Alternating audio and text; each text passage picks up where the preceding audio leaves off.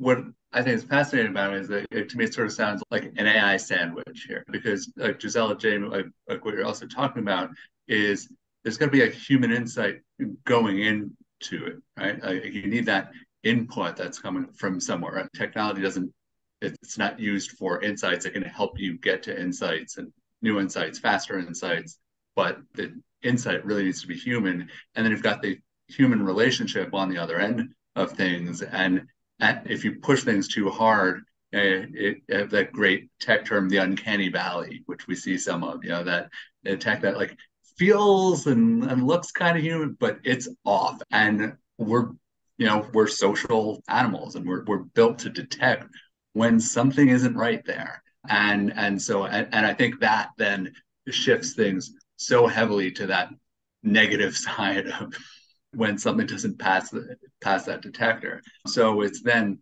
where in the middle can that as speed up some things, help folks like wealth managers come up with new things to talk about that then they can apply to their own voice and style, ultimately still maintain that relationship at the other end. Yeah.